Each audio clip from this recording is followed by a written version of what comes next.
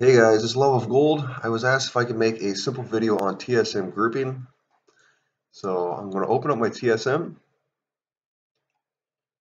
going to go to Groups, Group Name, and create a group name.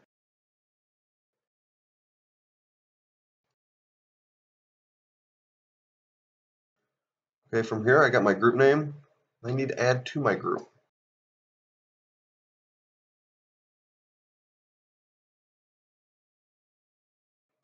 Okay, I got my group, the items in my group. Now I need to add an operation. Create new.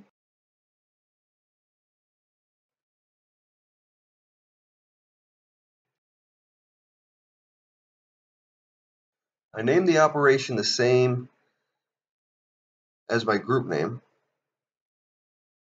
From here I go to cancel. Cancel or repost higher. I uncheck this because every time I run a scan, I do not want it to cancel to repost higher. From here I go to post. Depending on the deposit is what I'm going to change my duration to. Post cap I do 200.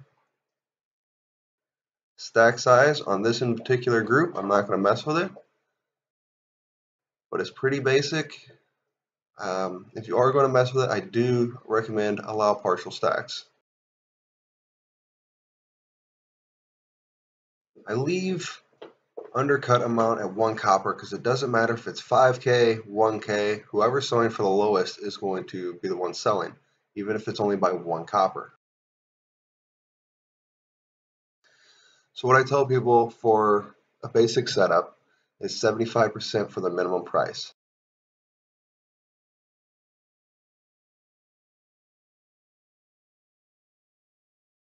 This group I'm going to use DB Global Market Average.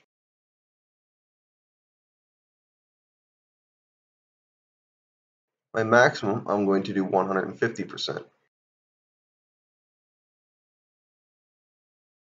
Normal price is always 100%. When below minimum, I don't want it to post. When above maximum, I want to post at my maximum.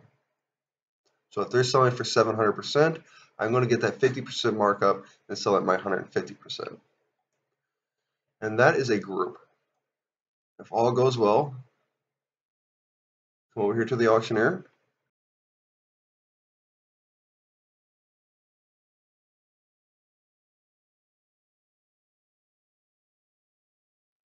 And everything should post.